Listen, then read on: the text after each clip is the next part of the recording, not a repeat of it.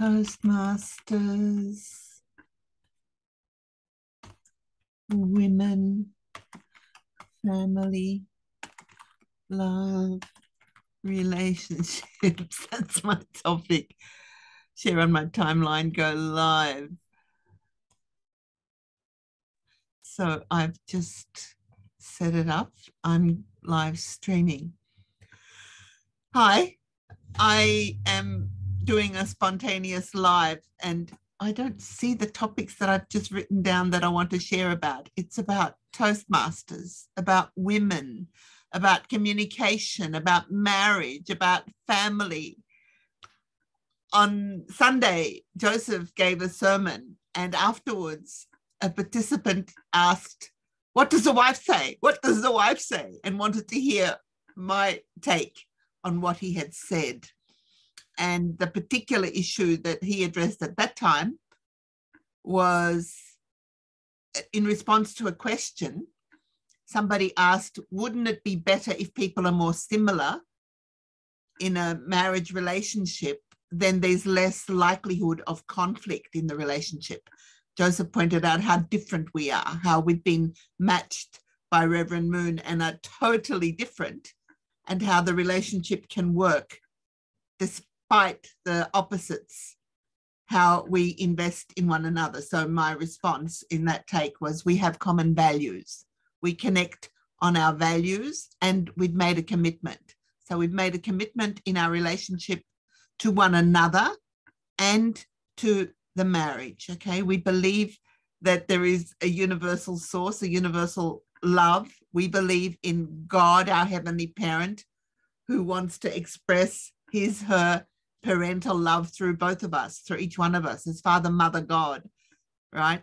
So that commitment is what drives us daily, even when we are totally different, coming from totally opposite ends of the earth in our attitudes, in our experiences, in our relationships, in whatever we do. I'm driven now to do this live because I've just come from a Toastmasters executive meeting. Now, the issue with my Toastmasters club, because we're at the United Nations, many of the club members don't want to have a public profile. Some do. Now, if you work at the UN, you may be familiar with social media, especially if you've only started working at the UN in the last few years. I started working for the International Atomic Energy Agency in 2009, and it was, I think, about 10 years before that I started, or even longer, that I was doing NGO activities also at the United Nations. And of course, our goal there as an NGO was to have a public image. However, before I got the job at the UN, I was working for Mayors for Peace, and an expression that came up was cities are not targets, people are not targets. And then I had a tour of the CTBTO, and on the 5th floor of the CTBTO is where they have their, behind the glass doors, their monitoring program. And on the roof of the building is the equipment where they can monitor and tell where there's an earthquake or if there is a nuclear explosion somewhere. So the whole issue of targets has stuck with me in a particular way. So I can understand that a lot of my colleagues who work at the United Nations don't want to be visible, don't want to show who they are. They don't want to become a target, right? So when I think about my communication club and the goal of Toastmasters and the VIC Toastmasters Club, our whole mission is to promote communication, to help people to express themselves more clearly.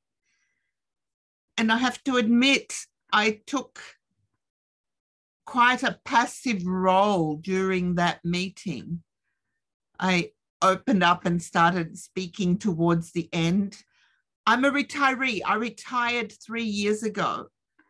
And we just heard in today's executive meeting that the club executive needs to have to fulfill the regulations of the VIC recreational club, the on-site administration of the clubs at the United Nations in Vienna, that the 3 top members of the club have to be current staff members, the president, the secretary, and the treasurer. I believe it used to be just the president had to be a current staff member because we had other people coming in specifically for club activities in the past. And I'm an active executive member, not one of the 7 key members, but I support the club in other ways. I have the same issue with Women's Federation. There are so many areas where we need to learn how to communicate with one another, and also the generational contract. This is an expression I was not familiar with in English, but I've heard this expression so much here in Austria. The generational contract. Last week when I attended the meeting with the Minister of Labour and Economy, she talked about in her own family how her father had a hotel and failed in his generational contract after 25 years, did not hand over the leadership of the company to herself and her brother. So they left home and set up their own business and did not work in the family business anymore. It was this consciousness of the need of the cooperation between the generations. Fascinating concept. I had not really paid much attention to this concept in the past, and hearing it in this way was quite new to me. And here in Austria, the terminology is often used in terms of funding pensions. Now, as the world population, on the 1st or the 2nd of October, we had the International Day of Older Persons, and it is becoming more and more obvious that the majority of the world's population, there are more people over 65 than under 65. So that has demographic consequences. And the issue that has been addressed for years here in Austria is whether the younger generation will be able to finance the pensions of all of these old people when there are so less younger people. Then the heavy pyramid at the top of the number of old people who are demanding or deserving or requiring a pension, which is being funded through the income, through the economy produced by the younger working class, which is a diminishing population demographically. These are issues that affect me. Okay, my time has gone over. I wanted to talk about communication and how important it is to also have the cross-generational communication. So just as a past executive member in the Toastmasters Club, I saw all the issues coming up, the things that I had solved. I set up a Google Drive, I bought a camera, I set all these things up, but then I left. And if nobody's taking care of my legacy, that's the thing. If that legacy has not been bequeathed effectively, then it can't be taken care of. I'm having my realization here now, because the issue is this bequeathing. I'm feeling like they don't care about what I did. I set up a Google Drive. We could be using that. I'm using the Google Drive for the Women's Federation to share our documents, and I can give access to people even without a Gmail account to the documents that we have in our Google Drive. And I believe we could do the same in Toastmasters. And what I'm realizing is how important it is to communicate. And that's within our executive committee, within our members, within our family as a couple, but also to bequeath our knowledge. And surely I can only tell you what I've learned and what I've invested and what I've achieved if you're prepared to listen. So my offer, ask me. I'm very happy to tell you I'm a public speaker. I'm a communications trainer. I'm a consultant, a mentor, a motivator.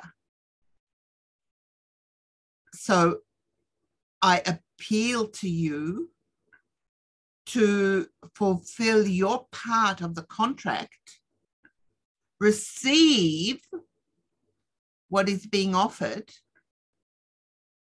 and ask for what you need.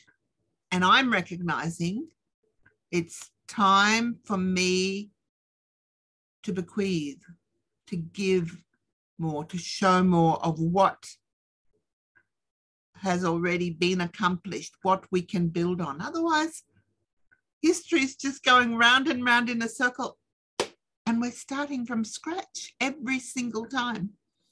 And that gets frustrating. And that's why at the beginning of the meeting, I was fairly passive, because even though I had logged in 10 minutes before the meeting and the window on my computer said, we will let you know when the meeting starts, I didn't get any notification. I didn't get into the meeting. And when I clicked onto the link again, another window opened and I joined in, and they were on point 5 of the agenda.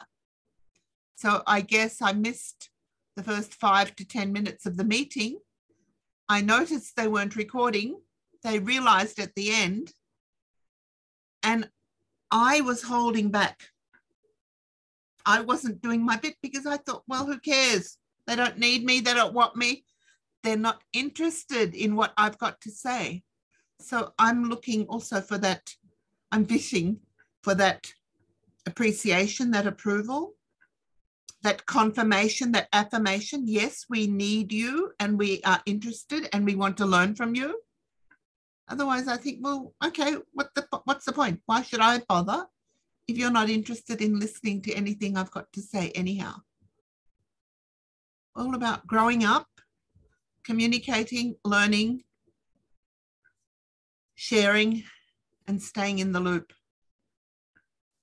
It's the give and take, give and receive action that's so important. And no matter how different we are, it's possible to make the link, to connect both ways when we have the desire and the commitment. And that can come when we have a higher purpose beyond my comfort zone. It's for a higher purpose. My higher purpose throughout my life, when I've been thinking about all of the different areas that I've been working in, Professors World Peace Academy, Women's Federation for World Peace, Family Federation for World Peace, Universal Peace Federation, Toastmasters, International Atomic Energy Agency, nuclear security. They're all areas where I want to make the world a better place for you and for me. Thinking of Jody. Namaste. Have a great day.